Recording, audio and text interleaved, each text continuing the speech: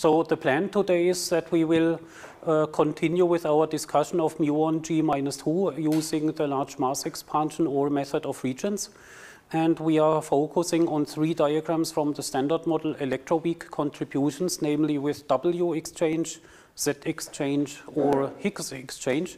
And all these 3 diagrams are examples where we have a hierarchy of scales, a heavy scale given by the weakly interacting particles, and a light scale given by the muon and its momentum. And one question that we particularly focus on is which logarithms appear in the result. Are some results enhanced by large logarithms of the mass ratio between the 2 scales, which is a significant enhancement? Or is there not such an enhancement? And the last time we already went to the soft region, the discussion of the soft region in the method of regions, and we applied it to the Higgs case, and there we discovered a large logarithm. And we also discovered something very interesting which we should keep an eye on, namely divergences. In the original diagram there are no divergences, neither ultraviolet nor infrared divergences. However, once we apply method of regions, we divide our integral into 2, hard plus soft, and each one is somehow incorrect in some region of momentum space, and therefore in the soft region we suddenly get ultraviolet divergences. In the hard region we will see what we get, but somehow the divergences must drop out between themselves in order for the full result to be finite again. But the nice thing is that the divergences are associated with logarithms, and then the divergences give us a simple way to understand which logs appear in the result, and the logs then can be a physical part of the physical answer while the divergences drop out. Very interesting connections. And to begin, we could now continue with the soft region, and that's what I would propose. Let us continue with the soft region, and I gave you the result for the numerator for the Z boson diagram, and we calculated here explicitly the integrals which we need for the soft region, and therefore we could plug in the results of the soft calculation into the diagram for the Z. And then we will obtain the full result for the Z boson soft part. And maybe you can do that now yourself, and I will walk around and check to what extent you are able to do it. But please try it for yourself. I think you have all the results necessary, and you just have to plug in the different building blocks. So here, this is the starting integral, and this is still not approximated, but now you can apply the method of regions to it. And then the denominator changes. The denominator becomes an approximation where the term with 1 over k square minus the heavy mass is Taylor expanded and becomes just 1 over the heavy mass. And then the result of the integrals are already known. We can plug the results in directly without any other calculation.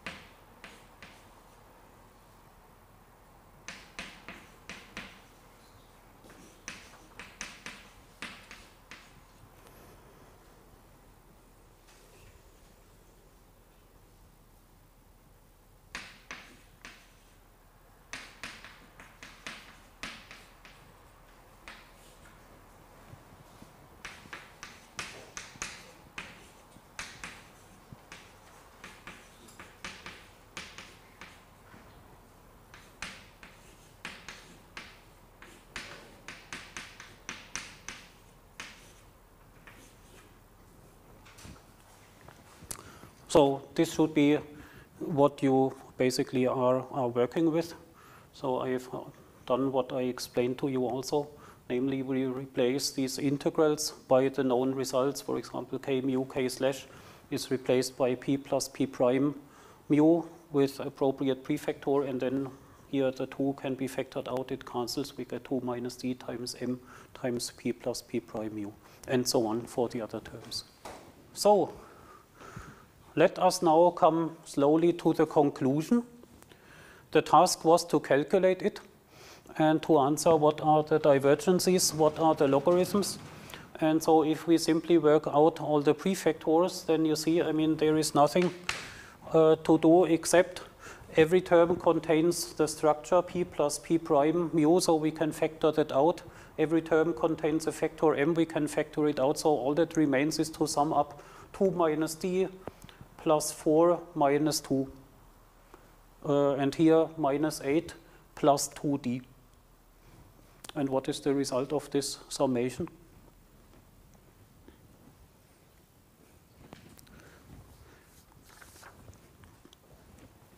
Who has it?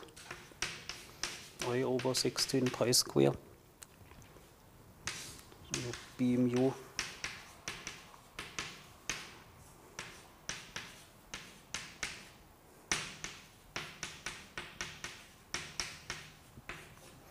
So all of this can be factored out, and then the remaining term is what?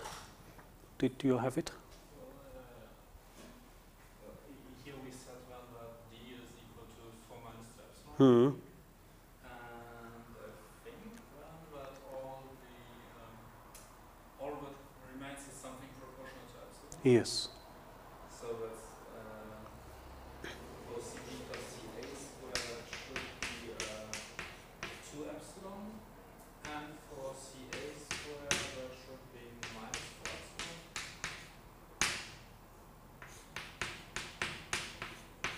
I agree. Okay. So if you sum it up, then for d equal to 4, you get 0. And therefore, only the epsilon terms remain. And if you work out the prefactors, then this is what remains. And then we can now take the limit epsilon going to 0. What happens in the limit epsilon going to 0? In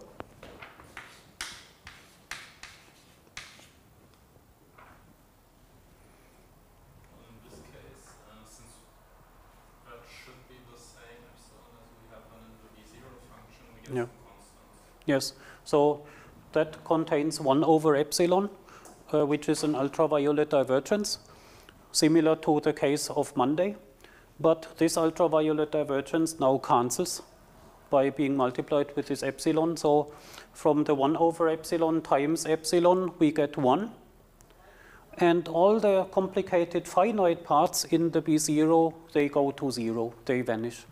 Therefore, epsilon times B0 gives just 1. And then what remains is the following: I over 16 pi square times m p plus p prime mu divided by minus mz square. So this has all cancelled, and then we have 2 cv square plus 2 ca square minus 4 ca square. So overall 2 cv square minus 2 ca square.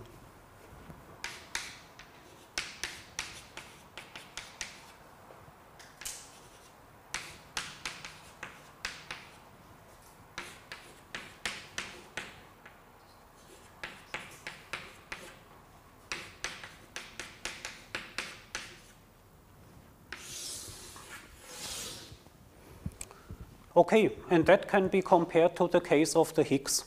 So now you should, if you did it, be very satisfied by this surprising and interesting result, which deviates qualitatively from the case with the Higgs. In principle, just by looking at the diagrams, we do not expect something radically different, but in the Higgs case, we did have an ultraviolet divergence, and we discussed about its role. And here, the ultraviolet divergence is actually 0. And we have stressed many times that the ultraviolet divergence goes along with a logarithm, which has physical implications. Here, there is no divergence, therefore there is no logarithm, and therefore no physical implications of a log. So that has a very important consequence of the physical result for G minus 2 from the diagram with the Z boson exchange. Very important difference. So, though this is power counting divergent. By this I mean that just by looking at the powers of k in the numerator and denominator, you would expect that there is a divergence. But I mean, sometimes the divergences can accidentally add up to 0, and that is the case here.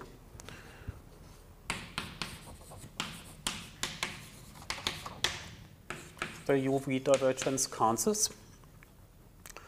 And for this reason, there is no ln mu square over the muon mass square present in the result.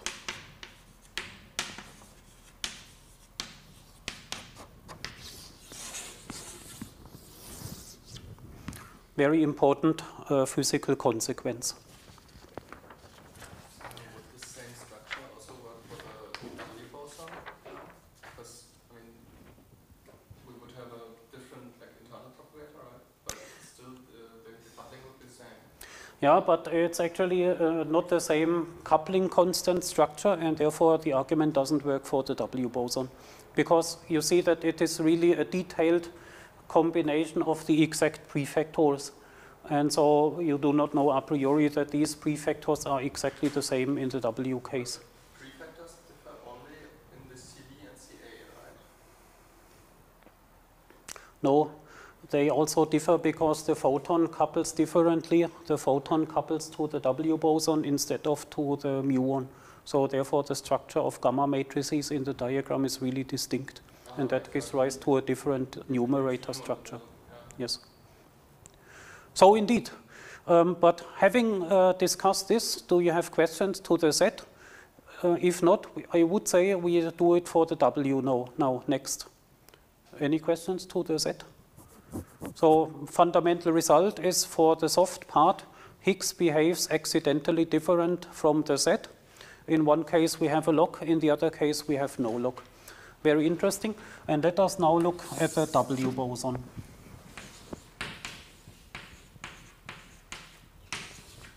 And here the diagram has a different shape, namely this one. And here we have not a muon, but we have a neutrino. And here we have the heavy W boson, which couples to the photon, because the W boson has electric charge. And I told you we only want to know whether there is a logarithm like this in the result. And now you hopefully understand what we need to do in order to just check the existence or non-existence of the log. Namely, we apply the method of regions, but without detailed calculations, and hope that just by looking at the structure, we already discover something. So let us carry out together the method of regions for this diagram, or equivalently, large mass expansion.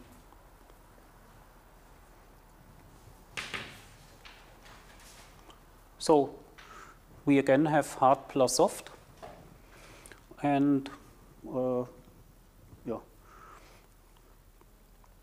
let us look at both contributions.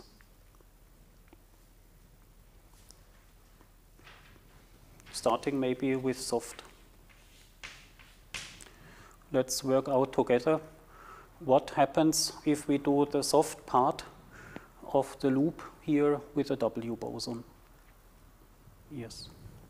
We have 1 to the n to the power of 4. From these two propagators. So to go one step back, just to explain the basics, where did you arrive at this result? So you have 3 propagators, and then what do you do with the 3?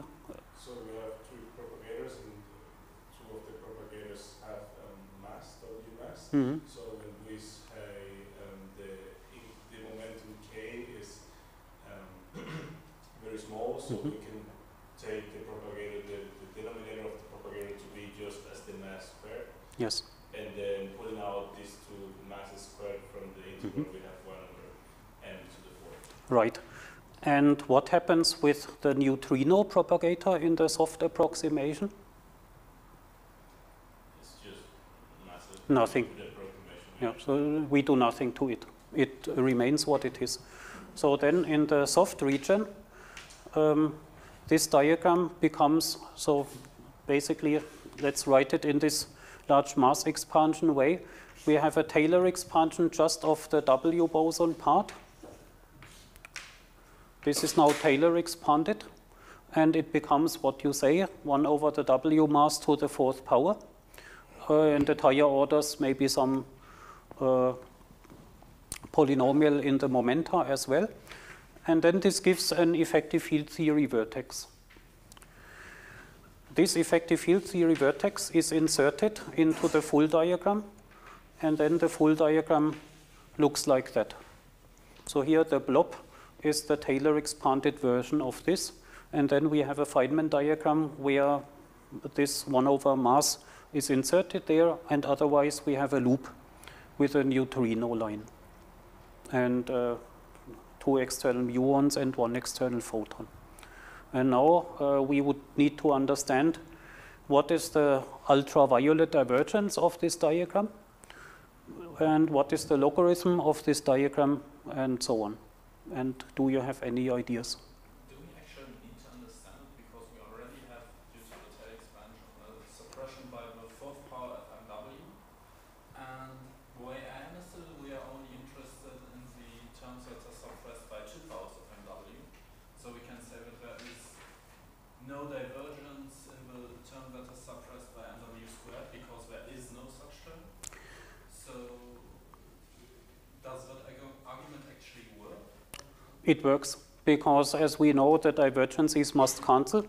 So, and if we see that here we have 1 over MW to the 4th, it means the 1 over MW square term has no divergence, therefore it has no log, and therefore in the hard part it must also have no log, and then that is the answer. Yep. So I wonder, is this exact, probably will have a scaleless integral? Also, I wanted to dwell on that too. The integral has no dimensionful physical parameter in it, because the neutrino mass vanishes, and there is no external momentum flowing into that loop. So this loop integral is literally what we call an A0 function of 0, if the neutrino mass is 0, and that vanishes. It is a scaleless integral. So for both reasons, we get 0 here. So at the 1 over m square, we have literally 0, but at the 1 over m to the 4th power, we also have 0, and therefore we have no log. And your argument with a scaleless integral applies actually to even higher powers, regardless how far we do the expansion, 1 over m to the 6 or to the n. It will always be a scaleless integral just by looking at the diagram. Therefore, at no order, there is a logarithm.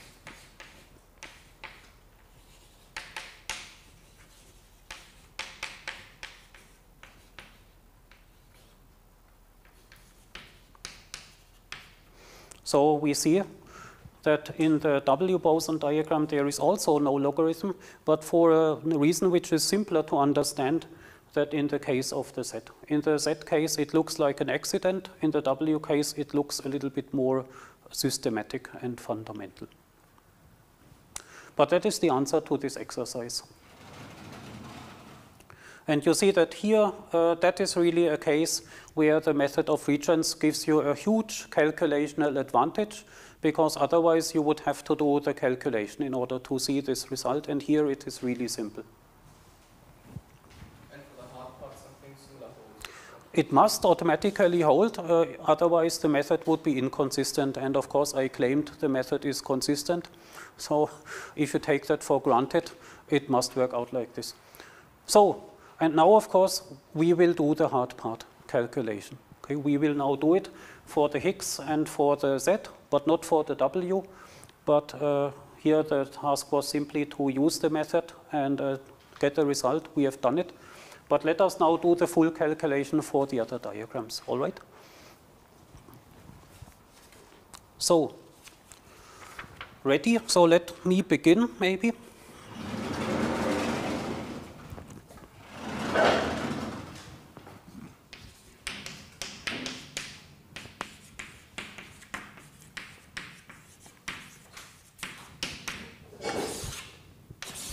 let us do the method of regions and the hard part and apply it ultimately to the Higgs and Z diagrams.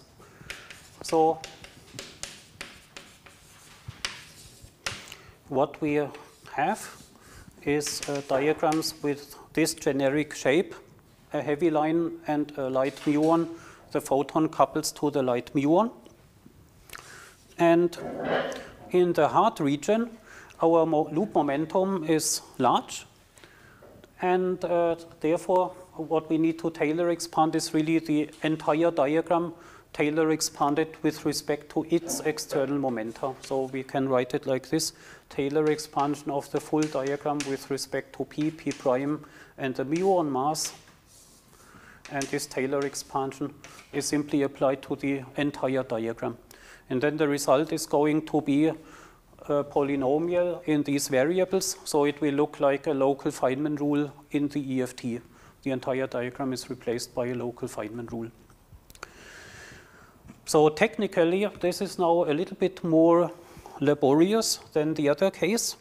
So in the diagram, what we need to approximate is, since the loop momentum is large, we have these light propagators, which look like this: 1 over k square plus 2 kp.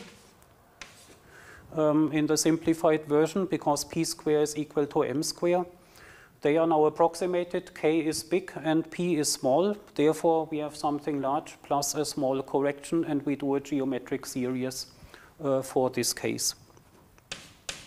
So we write it as 1 over k square times a geometric series, 1 minus 2 kp divided by k square plus higher orders, let's say 4 kp square divided by k to the 4, and so on.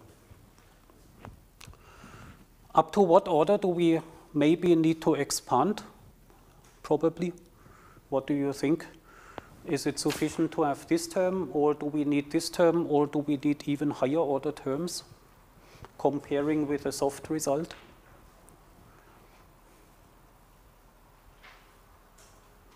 So the interesting non-vanishing term here, if you look at it, what it is comparable to? Well, I think we need 1 power of p. But here, looking at the second to last line, I see actually m times p plus p prime. M and p are of the same order. So the result, which is non-vanishing, contains 2 powers of the light scale in the numerator. Therefore, it is likely that we need the p square term. It is of the same order as this. So let's keep this in mind. So this is the approximation for one denominator, and here in the diagram we have actually 2 such factors: k square plus 2kp times k square plus 2kp prime, and we need to expand the product, and this is then 1 over k to the 4 times this thing and the same for p prime, and all multiplied. So multiplying immediately gives 1 minus 2kp plus p prime divided by k square. So I combine the term with p and p prime, and that gives me a sum. And then here we have a term for kp square, similarly for k p prime square from the other factor. And then we have also a product term, this times the counterpart with p prime, for kp times kp prime, and all divided by k to the 4. And then we have all the terms up to order p square.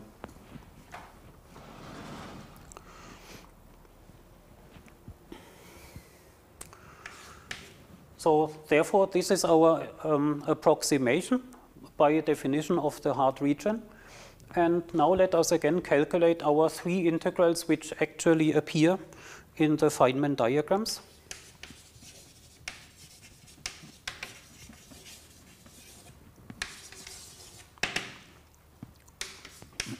So again, I call it I general part. These are these integrals. In the numerator, we have either k mu, k slash, or simply k mu, or 1. In the denominator, we have now the approximated denominator. The approximated denominator is this thing here, 1 over k to the 4. And then the other propagator is unchanged, k square minus a heavy mass square. And then we have the square bracket as a correction. 1 minus 2k p plus p prime divided by k square plus 1 over k to the 4 times kp square plus kp prime square plus kp prime. Okay. This is the integral. And now it looks a little bit laborious because we have here simply a lot of terms which correspond to loop integrals that we would have to compute. That is unfortunate. But we can do it.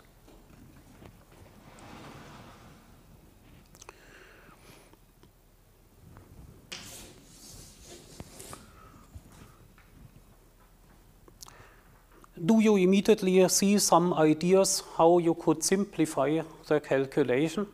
Is there maybe something that we can immediately neglect, throw away or so for some reason? Yeah. I think we can neglect the denominator the k squared and the k squared minus m squared because that would yield something k to the 6th power directly, and that would definitely not have any divergence. If we are only interested in the divergence, then we might think of something like this, but we are now interested really in everything. Of course, in the divergence also to check the cancellation, but we want the full result. We want the full result. And by the way, 1 over k to the 4, k to the 6 is ultraviolet finite, but infrared divergent. Now we have to deal with infrared divergence at k going to 0. Here, something like this is dangerous at k going to 0, and that will give rise to additional divergences, which will cancel the divergences from before. Looking at it, probably all integrals that we see here, almost all of them are ultraviolet finite, but most of them are infrared divergent. Yes? For example, since we don't have combination like k plus p, we can just neglect all terms linearly in k. Yes, the odd terms in k can be neglected. So, for example, k mu times 1 can be neglected. That is important. So half of the terms drop out. K mu times 1 is 0. K mu times that is also 0. So for the k mu, only this part in the square bracket contributes. That is a simplification. So let's write that down. Odd terms. Let's neglect them immediately. And then there is a second simplification which we have already used in our calculation some weeks ago. Suppose you have something like this. We had a similar construction already. 1 over k square to some power times k square minus m square. This already appeared in other calculations. What is going on? Sorry.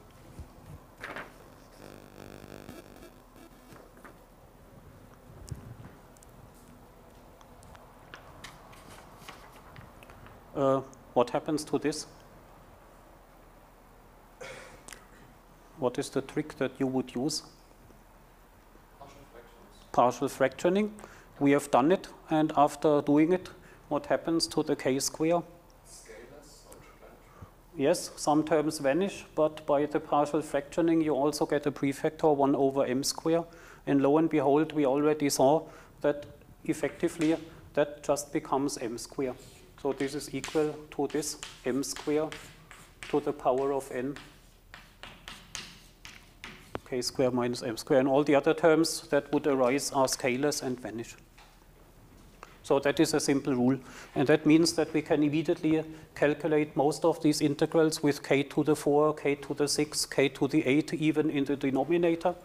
They are all given by this. Very simple. Then another note. So if you have an integral k mu k nu times some function of k square only, that is the case here in many cases, so the denominator depends only on k square, not on k mu plus p mu or so. And then in the numerator we have this.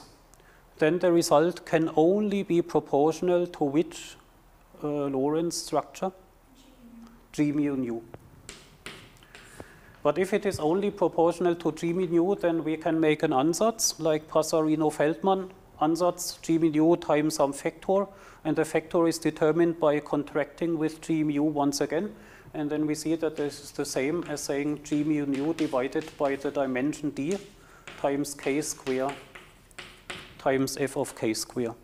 And you can check it by contracting both sides with G mu nu. Then you have here k square, and here also k square is the same. So k mu, k nu, whenever it appears, can be replaced by G mu nu over d times k square. Basically an average, if you want. Okay, so that solves also half of the integrals. But then there are now some integrals with 4 k's in the numerator.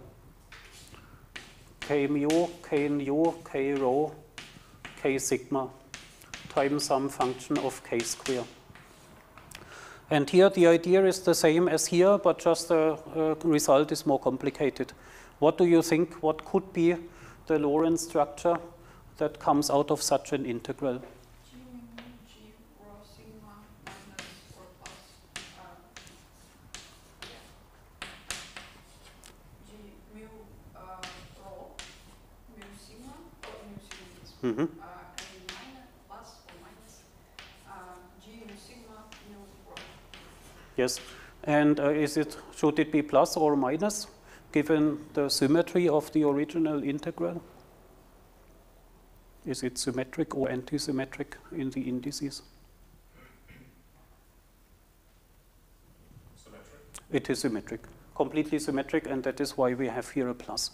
And then we again contract with something like G mu nu, G rho sigma on both sides of the equation, and then we see that we get a denominator d square plus 2d times k to the 4 f of k square. So basically the rule is, if you have 4 powers of k, replace them by this combination of g's divided by d square plus 2d and replace k by k to the 4.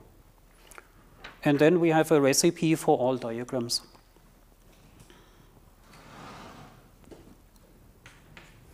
Let me clean the blackboard, but maybe you can go on and you can maybe start calculating the diagram with k mu. Do it.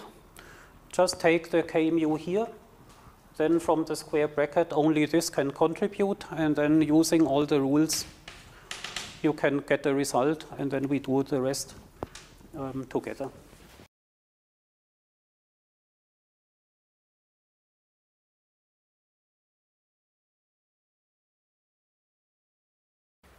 Which term in the square bracket contributes again? So let's write it down. The contributing term, which was it? Yep. 2k times p plus p prime. 1k squared, and there's a minus in front of it. Minus. Okay, then we have an integral of this type. And is there anything else to do? So what is the result in your opinion? Minus 2 d mu over d times k squared divided by k to the 6, so k to the 4. Mm-hmm. In the integral, yeah. And just p plus p prime with the open index mu on the bottom. Okay. And this is then something proportional to 1 over m to the 4th times a0 over m. Yep.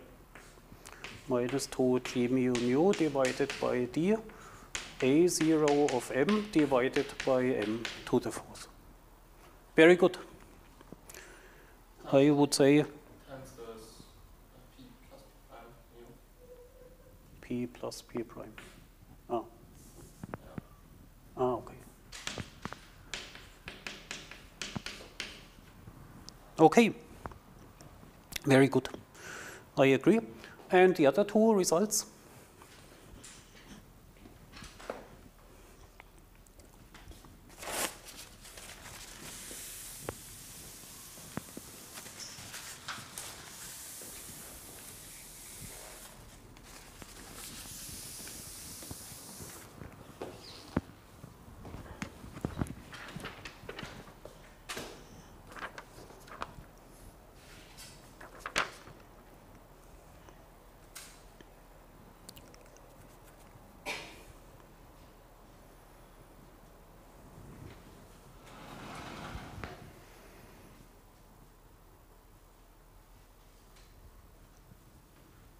Anybody, some other result? Let's put it here maybe. So, which one should we begin with the 1 or with the 1? Okay. 1 times the square bracket.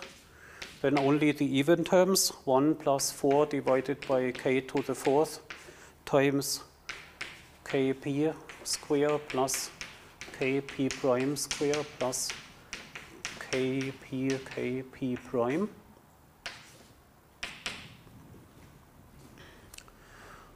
So these are two different and independent terms, and we can of course first calculate the first one with the 1. What is the result for this?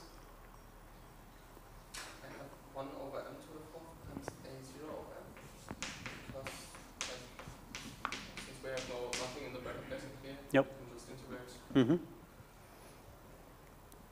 And for the second term, I don't know if it's right, 4p squared plus 4p prime squared plus 4p prime over m to the 6 times a0 of m. That Yes? divided by what? M to the 6 Mm-hmm. times a0 of m. Could there be something like a dimensionality d from this denominator? Mm-hmm. Okay. Now regarding orders, which orders are relevant for us? So this is overall 1 over m square, because that is m square divided by m to the fourth, and that would be 1 over m to the fourth. So therefore this is really negligible for us. But this term is important, so we could actually drop this term. Good. And then the remaining one, k mu k slash, again times the same square bracket, and here we cannot neglect this.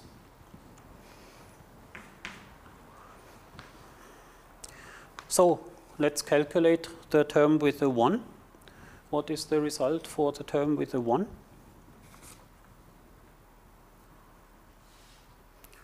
The term with the 1 simply gives us k mu k nu is replaced by g mu nu.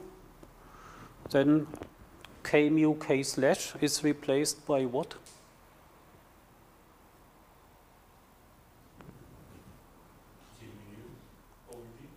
G mu nu over d, and what happens with a slash?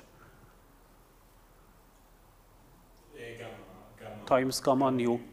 So the result is proportional to gamma mu divided by d. What does this tell you? It's probably 0 regarding, it's not important regarding G minus 2. So it doesn't contribute. We can neglect it. The prefactor is a number.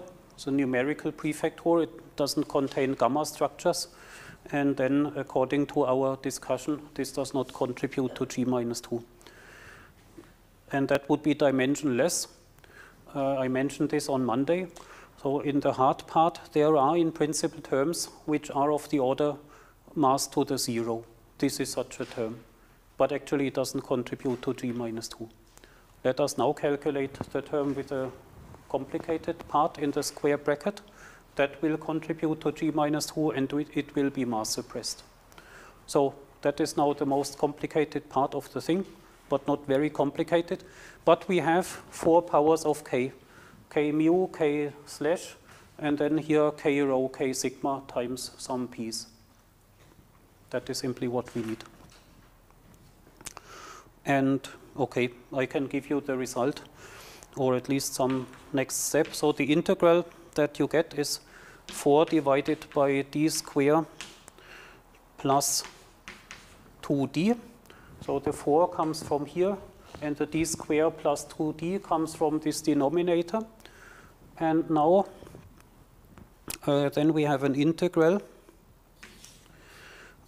k to the 4 divided by k to the 4 times k to the 4 k square minus m square. Okay, so this comes from the fact that all the 4 powers of k are now replaced by k to the 4. This k to the 4 comes from this denominator here, and the other k to the 4 is the denominator that we had initially. So then the additional k to the 4 cancel between themselves, but the initial denominator structure remains. And then we have to deal with the G mu nu term. G mu nu. One index nu is contracted with gamma nu, and the other indices rho sigma, they are contracted with p or p prime. So then let's work it out. So the first term gives us gamma mu times g rho sigma, and that gives us p square plus p prime square plus p prime from the 3 terms here. The second term gives us gamma sigma, because gamma nu is contracted with g nu sigma, so we get plus gamma sigma, and then let's say rho is connected with mu and nu with sigma. So let's work it out immediately. So here we have p rho, p sigma. That gives us then p slash times p mu. In the second term we get p prime slash times p prime mu, and in the third term we get plus p slash times p prime mu.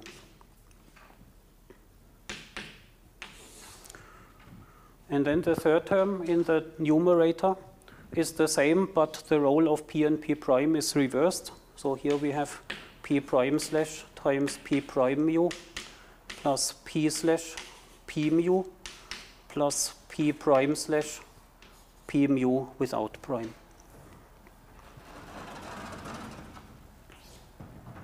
So this ends the numerator.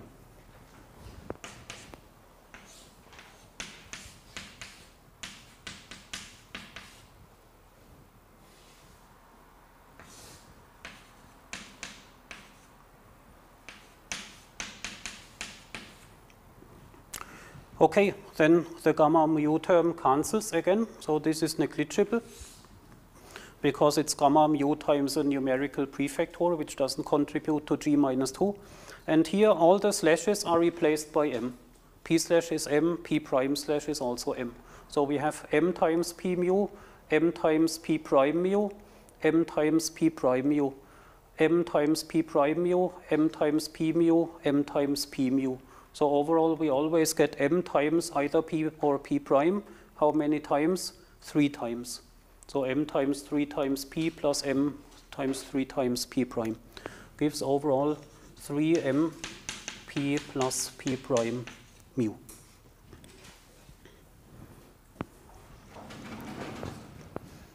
So overall we then have 12m p plus p prime mu divided by d square plus 2d, and then here this becomes a0 of m divided by m to the 4th.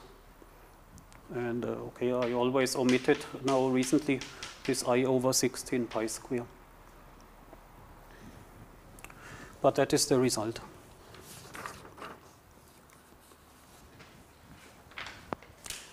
So then we have all the three integrals.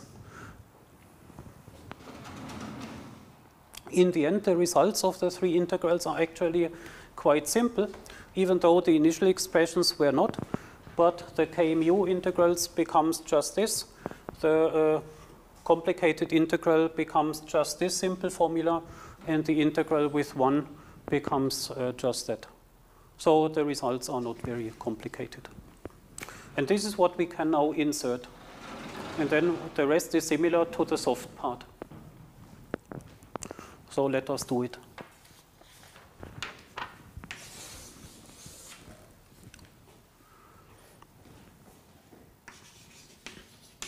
So the result for the Higgs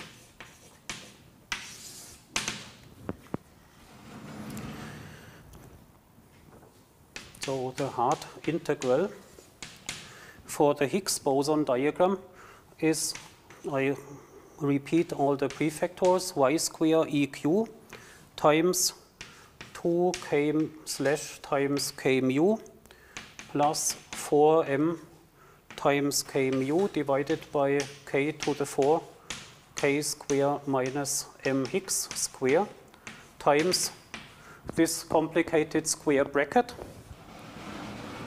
This square bracket here appears there.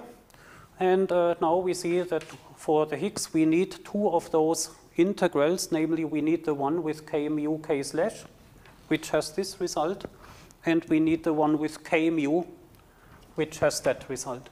And we add the two up with the appropriate prefactors, and let me give the results. So the result is y square EQ times m p plus p prime mu I divided by 16 pi square times a0 of m Higgs divided by m Higgs to the 4th. And then we have from this integral with the 12, we have 24 divided by d square plus 2d.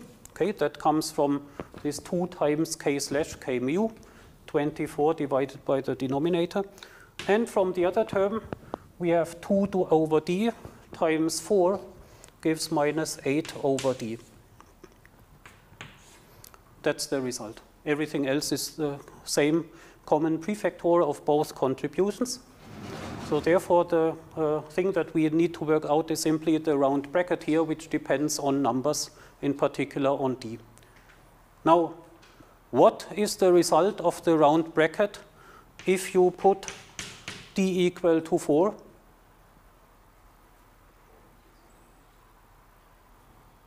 I guess 0. Yes.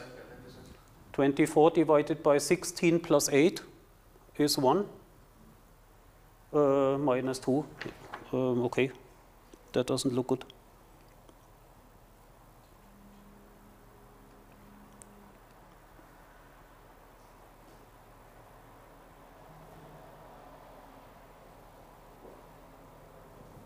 Wait a minute, shouldn't that be 0?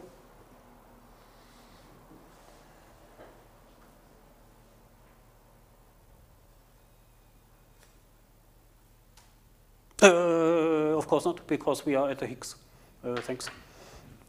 So that is, of course, the Higgs, where there is a divergence, and therefore we get a divergence here as well.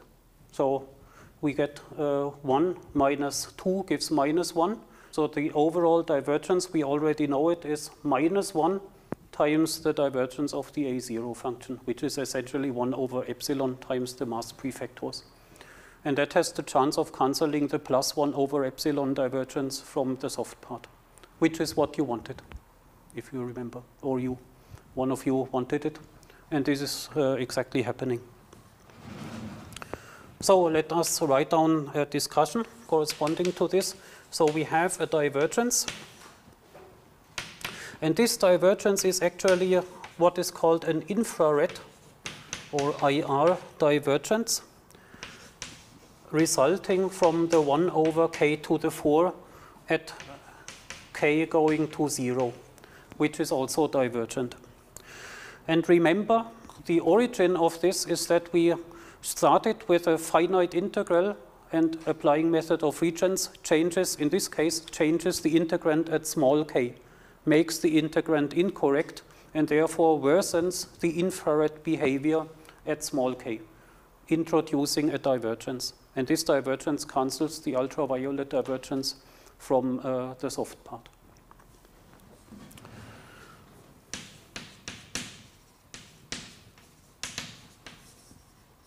So the integrand changed at k going to 0. And by the way, note this integral here, 1 over k to the 4. Simply, what is this integral? It would on the one hand be a B0 function with all arguments being 0, momentum argument 0 and mass argument 0. And we said that this B0 function has an ultraviolet divergence of 1 over epsilon. But on the other hand, what do you know about this integral?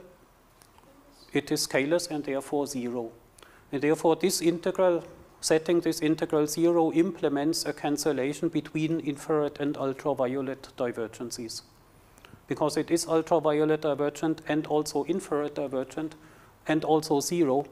So this is really encapsulating this relationship between infrared and ultraviolet divergence. So it's on the one hand 0, but on the other hand also it is given by I over 16 pi square times 1 over epsilon from uv minus 1 over epsilon from infrared divergences, and this explains that actually 1 over epsilon in dimensional regularization can in principle correspond to ultraviolet or infrared divergences, and in general you do not know. You need to do a dedicated analysis in order to know whether 1 over epsilon corresponds to UV or IR, and in this case you see that you can trade one for the other by adding 0 in terms of this integral. You can change 1 over epsilon UV to 1 over epsilon IR, and the two can cancel. And in general, there is only one epsilon in dimensional regularization which regularizes both necessarily simultaneously, otherwise there would be no way to set such integrals to 0. So this is important to know in order to understand why UV divergences can cancel IR divergences. So, but this is what is happening here. And now we can also discuss, of course, the logarithm. In the hard part, there is a logarithm and a non-analytic behavior in the Higgs mass dependence. And clearly the 1 over epsilon pole is associated with ln mu square, and the ln mu square is automatically accompanied by ln m Higgs square, and the coefficient is the same as the one of 1 over epsilon. So we know immediately that the result is proportional to 1 over epsilon plus ln mu square divided by m Higgs square, and therefore the divergences cancel, and physical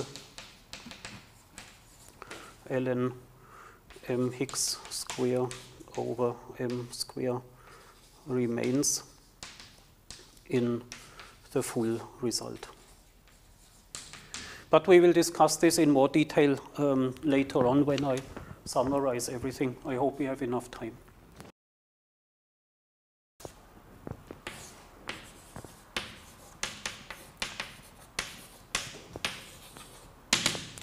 Then, what is the result? So the I hard for the Z is given by this CV square plus CA square times the following: 12 divided by D square plus 2D MP plus P prime mu times 4 minus 2D, that is the first term, where the prefactor here comes from our calculation that we just did. This prefactor comes from the result in the Z boson diagram. Then the next is plus 8 over d times 2m p plus p prime mu. Next, minus 8 over d m times p plus p prime mu. And all of that is, so bracket closes here, and then this is multiplied with an integral 1 over k to the 4 times k square minus mz square.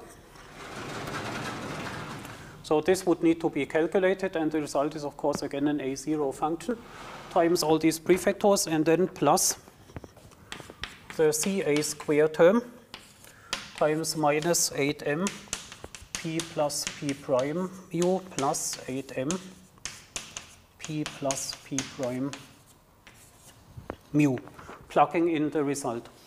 So I literally plugged in the result. But what you see now is actually this sum vanishes because the prefactors add up to 0. So this is multiplied with some loop integral, but it vanishes. Therefore, what remains is only the term with CV square plus CA square, whereas in the soft part we got in the end CV square minus CA square, but here we get CV square plus CA square, which can happen. So then, the result in total is CV square plus CA square times m p plus p prime mu divided by mz to the 4th power times I divided by 16 pi square times A0 of mz times the following, namely 24 times 2 minus d divided by d square plus 2d plus 8 times d plus 2 divided by d times d plus 2. Okay. And now I can ask you again, what is the round bracket for d equal to 4? We have 24 over 24 times minus 2 gives minus 2, and here 8 over d plus 2. Minus 2 plus 2 is 0. So that means this is again proportional to epsilon, and the divergence cancels, as we have predicted from the soft part, and as it has to be. But it's nevertheless very nice to see it. So this thing here, if you work it out, is 4 epsilon over 3 plus order epsilon square. And then we simply use A0 times 4 epsilon over 3 in the limit epsilon going to 0 is simply 4 over 3 mz square. And the divergence has cancelled. So now I would like to use the remaining time to summarize the results and give some further comments on them.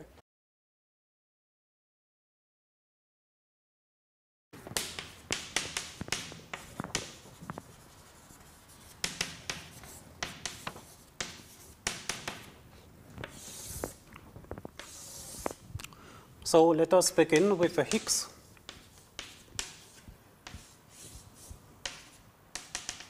Here we have this Feynman diagram again. Muon couples to a photon via Higgs exchange, and using the method of regions we obtained this structure.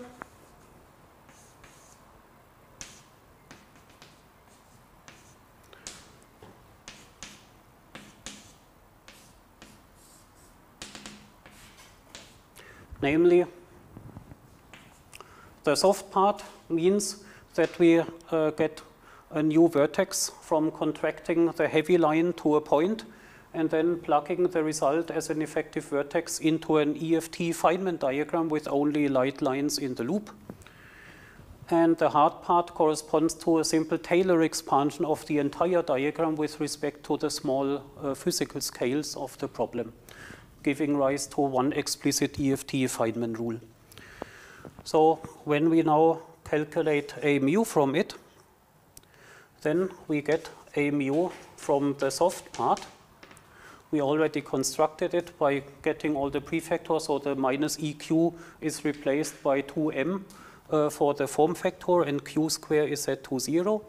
Then we get here y square m square divided by 8 pi square times the Higgs mass square times B0 of 0 mm.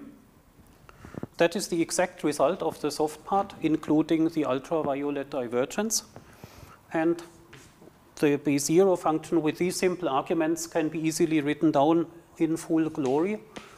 Y square m square divided by 8 pi square m Higgs square times 1 over epsilon plus ln mu square divided by small m square. That is the exact result. As simple as that.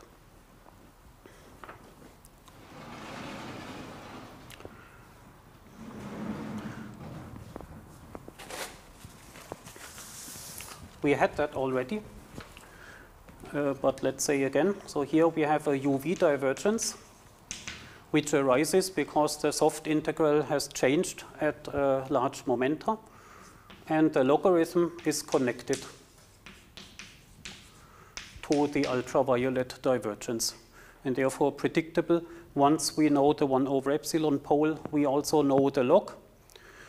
In fact, here there is nothing beyond the log, like +1 or so, doesn't appear, but the log would be immediately known once we know the ultraviolet divergence. Now for the hard part, a mu hard. We have just computed it.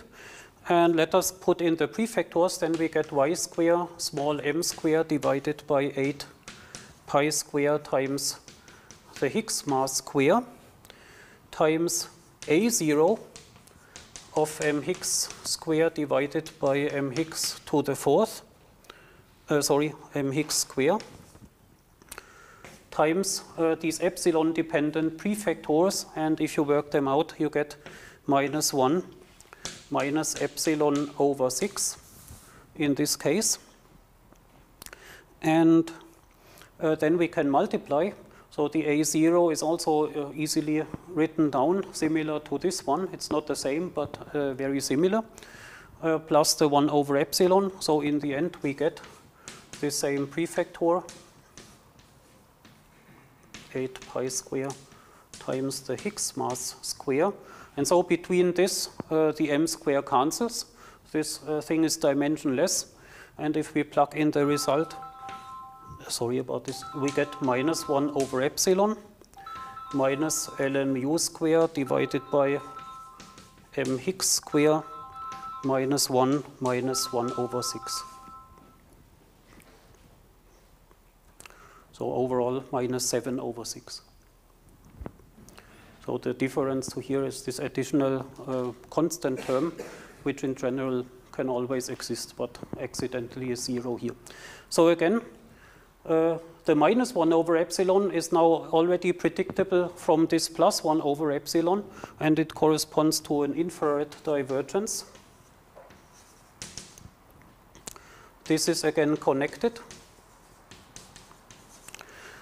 And now we see that we have a physical result. The divergence cancels as it should. The ln mu square cancels also as it should.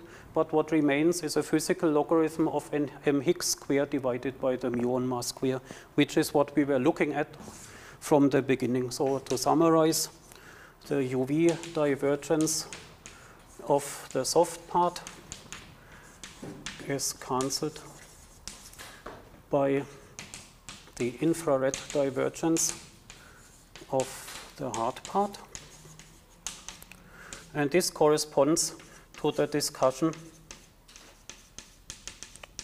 in our section 3.2.4, where we discussed this thing with the cut of lambda and added the incorrect terms which added up to 0, and that is exactly what happens here. They add up to 0. But these ultraviolet and infrared divergences allow to understand the emergence of logarithms.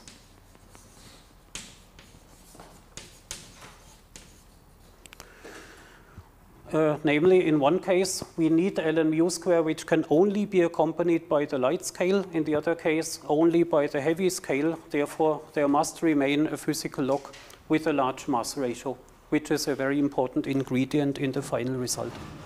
And so, therefore, the full result, A mu full, is then given by the sum. And then let's write down the simple formula in full glory. Y square m square over 8 pi square. Divided by the Higgs mass square times ln m Higgs square over small m square minus 7 over 6. Okay. That is the result. And here you see this huge logarithmic enhancement of the contribution.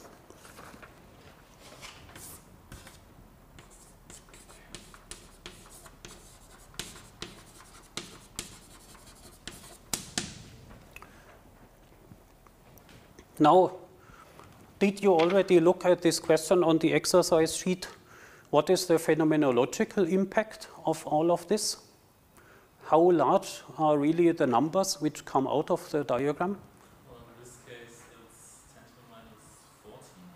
Yes. Minus 13. Yes. Compared to what? What is the reference value? Minus 11. Yes.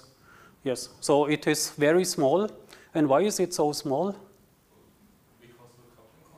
Yes, so here we have the muon Yukawa coupling, which is incredibly small, and therefore the entire diagram is super small and strongly suppressed by this. However, it is nevertheless enhanced by a few orders of magnitude by the large logarithm, but overall, indeed, it is actually negligible. Nevertheless, it's very good to know how we can understand the structure of the contribution by using the method of regions. And other diagrams with larger Yukawa couplings would have the same behavior. So also in theories beyond the standard model, there appear very frequently diagrams which have exactly this shape with one scalar and one fermion, where the fermion couples to the photon. All these diagrams have this formula as a result, in the limit where the scalar is heavy and the fermion is light, because that is just all we used. And then some other diagrams might have here a large coupling constant. For example, if that would be a supersymmetric diagram, could be that this is a muon, the super partner to the muon, which is a scalar and heavy. This could be the super partner to some gauge boson, which is maybe not so heavy. And then this would be a diagram exactly of this form, where the coupling here is much bigger.